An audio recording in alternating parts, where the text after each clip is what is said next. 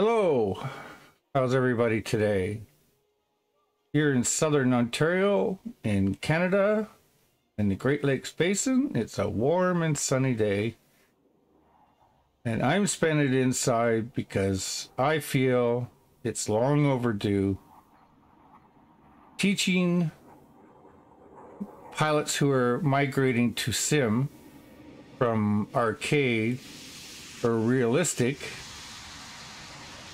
that sim you cannot play like you do arcade or realistic.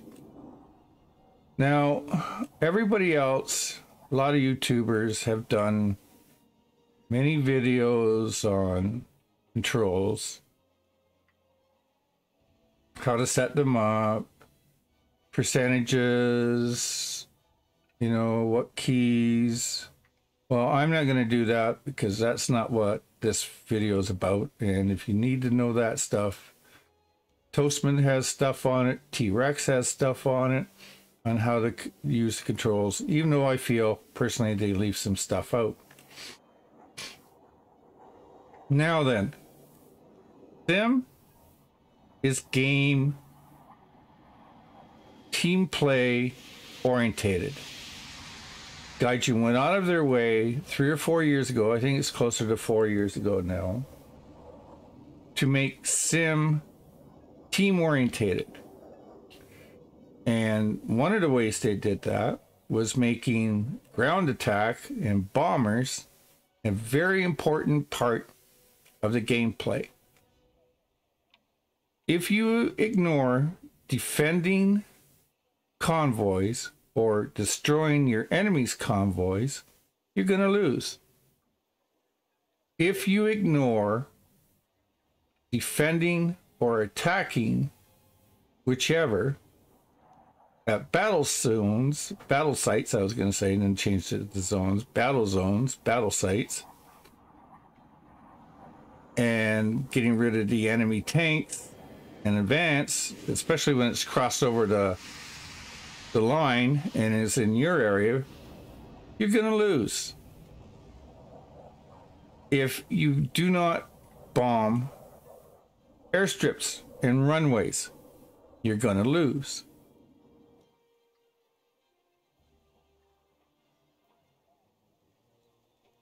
Sim is not about kill to death ratio. It's about winning the game. And another horrific way that Gaijin has made this a priority is by jacking the prices.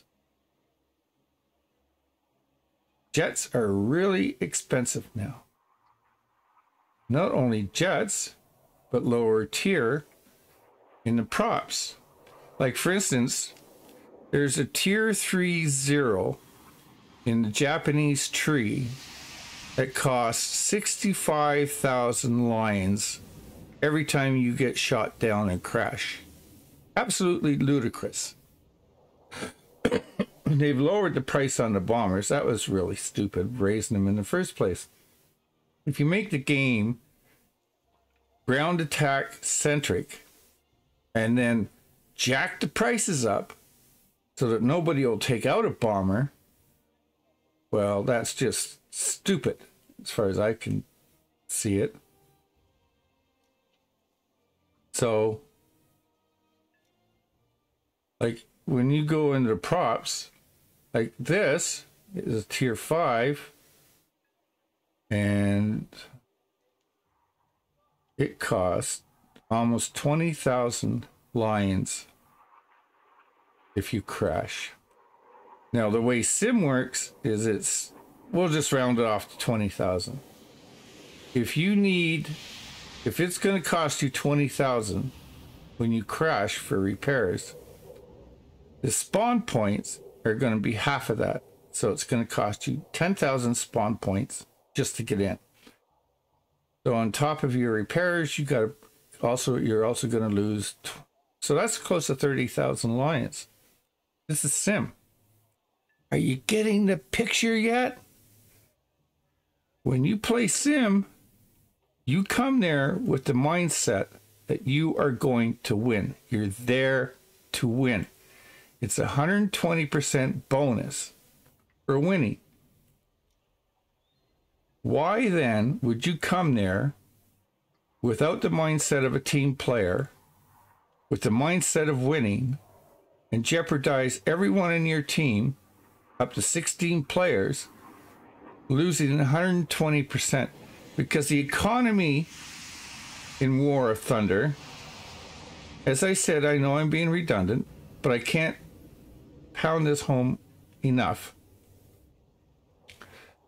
is that it is so expensive to play.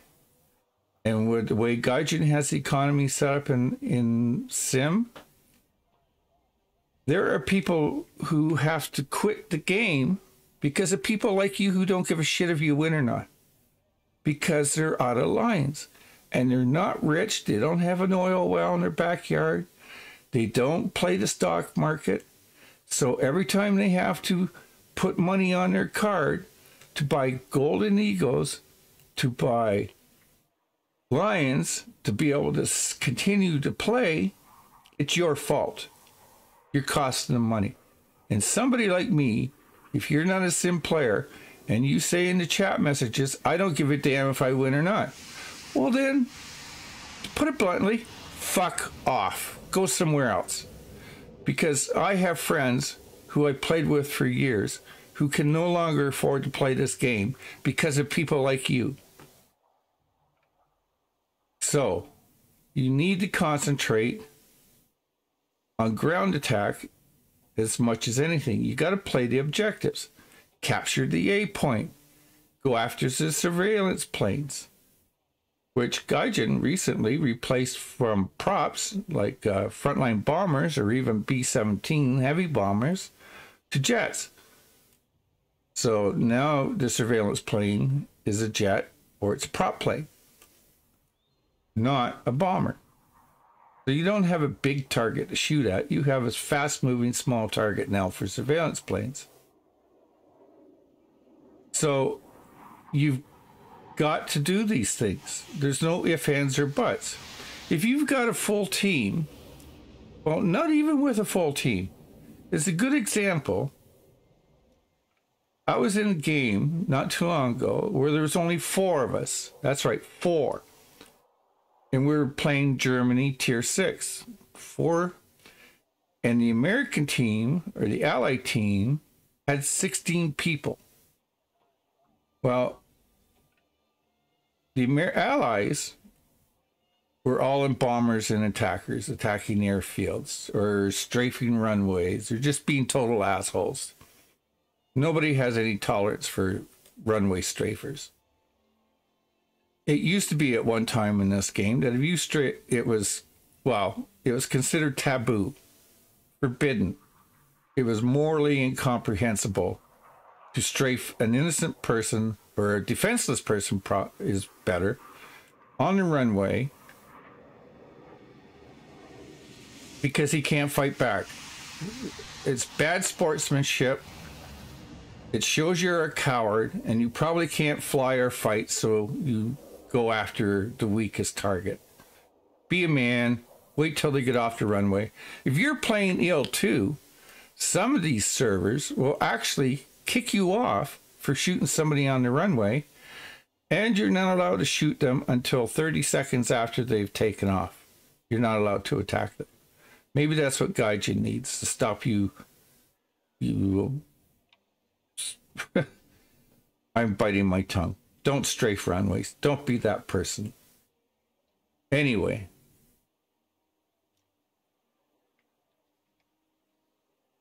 I digress. I get off on that topic.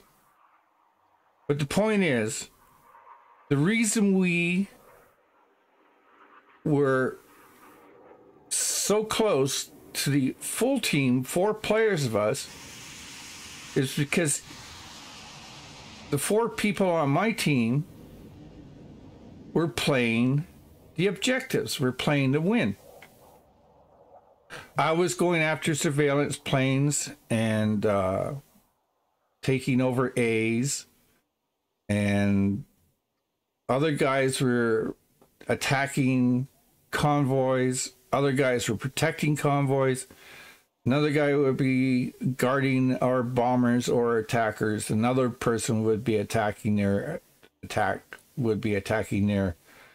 bombers or attackers.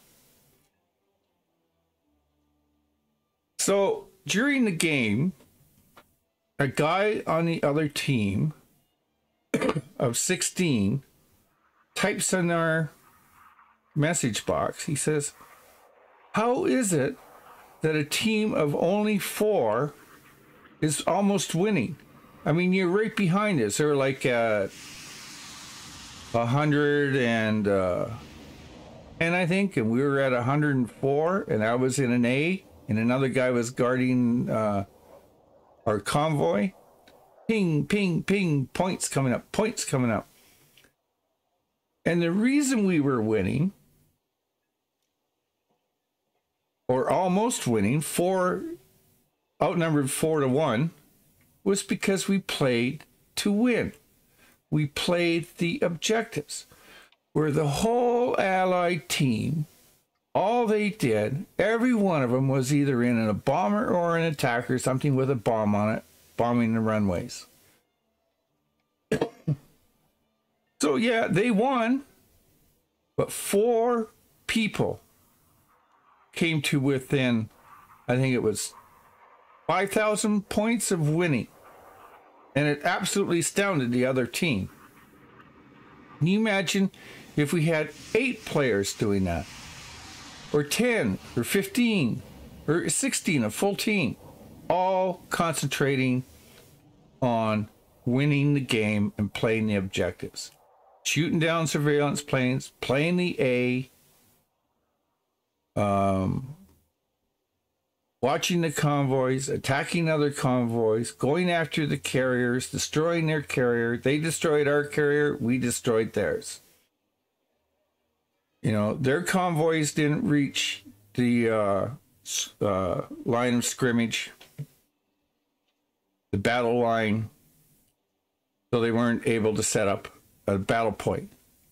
We beat them there. This is the way Gaijin set Sim up. So when you come to Sim, remember, you come as a team, you play as a team, you have people who are out there flying around looking for the enemy bombers, even hanging out just a little off their runways, so that as they get off their runways and get a bit of altitude, you can swoop down and shoot them before they get to your runway so they can bomb it. You have people who concentrate on going after the attackers at the battle zones. You have people concentrating on the convoys. You have 1 or 2 people bombing, going after, like, say, a frontline bomber, like the Ju-288, going after the FOBs, the forward operating bases, the red dots, the red circles. Sorry, my throat's getting dry.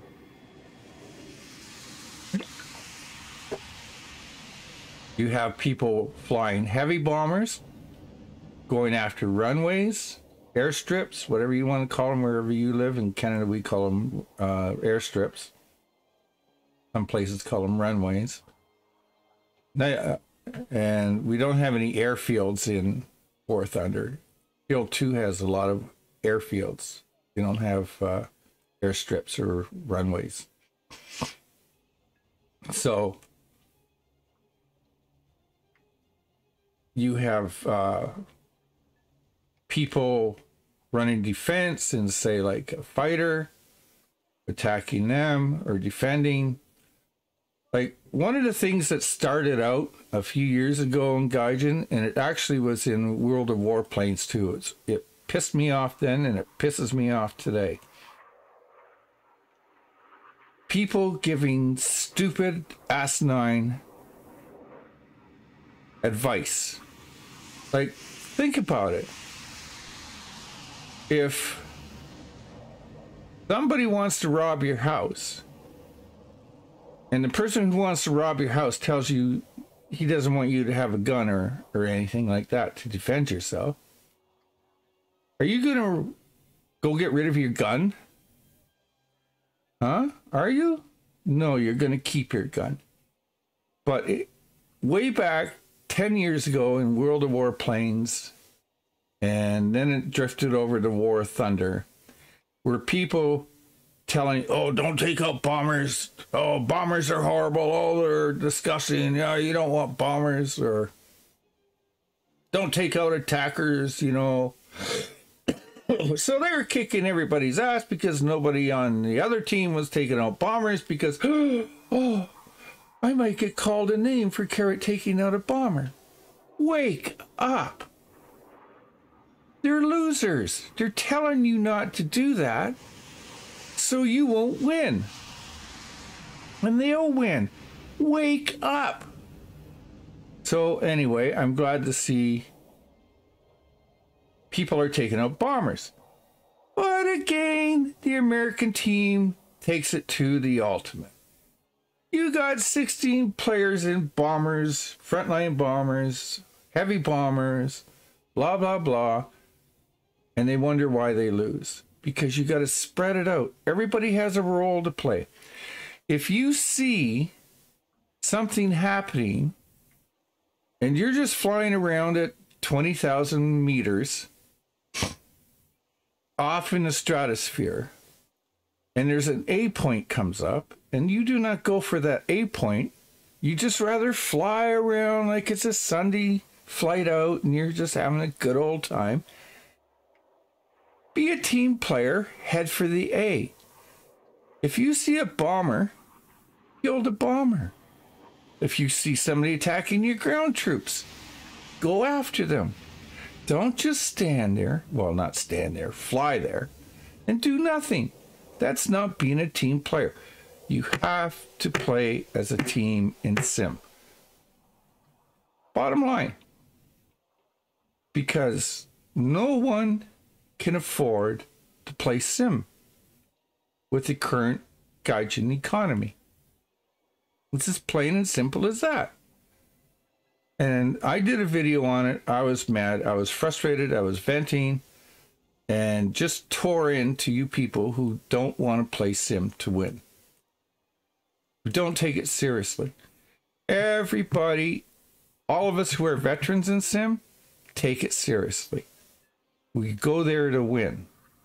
We're not there to see if we can get a triple ace or a double ace or even an ace.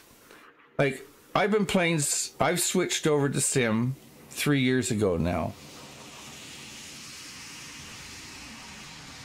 It shows I only have 77 kills. And yet another stat shows that I have over 200 kills. So my stats say frags per game 0.3. Whoop-de-doo. So what? I have, excuse me, this instead. Victory, victory, victory, victory. 120% extra lines, 120% extra research points. Because the guys I play with play to win.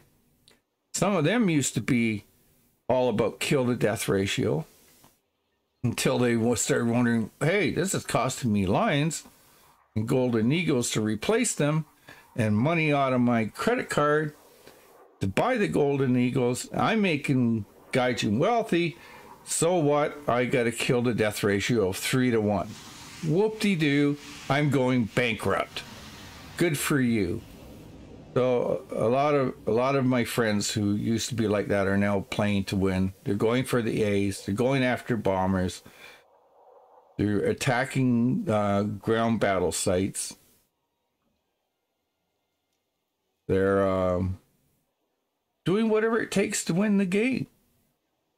And that's what you have to do. You have to do whatever it takes to win that game. I don't mind losing if it's like the ticket counter is almost equal. Like, we got a hair left and they won. Fine. That shows everybody did their best. But when you play on a team where your ticket counter is way over at the start and the enemies just won, that showed nobody played to win. Everybody was just there wasting everybody's time, everybody's money, and didn't give a shit. Don't be that person. You come to Sim, you play to win or stay home, stay in arcade, stay in realistic, but don't play Sim. Because a lot of us in Sim are getting very, very angry with you people who come there just to fly around with your finger up your ass. And there will be somebody in chat who will tell you to just bugger off, go play old maid, just go away, get out, don't come back. But that's not bad, because in places like IL-2, they'll kick you out of the game. The server will. Or DCS, you'll be kicked off the team. Period. See ya. We don't need ya. So you still got it pretty easy in Sim and War Thunder, because all you're going to get is somebody like me telling you to piss off. Get off the team. Go somewhere else. Go away. You're not helping. So if you're going to come to Sim, we'd love to have you. We need more players. But you come with the mindset, you're a team player, and you've come to win. Bottom line, that's it. No one can afford, at the current Gaijin greediness, to play Sim unless you're there to win. All there is to it. So, this wasn't really a rant. I just wanted to make a point about you coming from arcade or realistic to Sim. There's a thing in, if anybody's ever taken martial arts, one discipline over another. Like, say you come from Kung Fu and you're going to another discipline. The discipline you're going to will tell you to empty your cup. What that means is that whatever you learned in the other discipline, forget it. Leave it at home. You come here with an empty cup to learn this discipline. I have 3 or 4 disciplines under my belt, and that's exactly what I did every time, is I emptied my cup. If I came from Taekwondo or over to Jiu-Jitsu or Kongke, I'd empty my cup every time. It's like I didn't know anything. I don't know anything. And that's the way if you're coming to Sim. All your bad habits, everything you think you know in realistic or arcade, get rid of, leave it at home, don't bring it to Sim. Empty your cup and start over. And the first thing you need to learn is Sim is team orientated.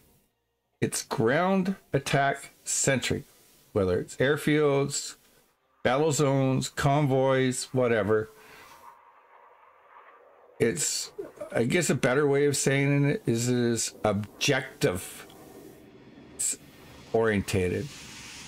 You have to play the objectives. If you're needed somewhere, go there. Don't fly around and not be a team player. Be a team player. So I hope whoever watches this, it helps to come.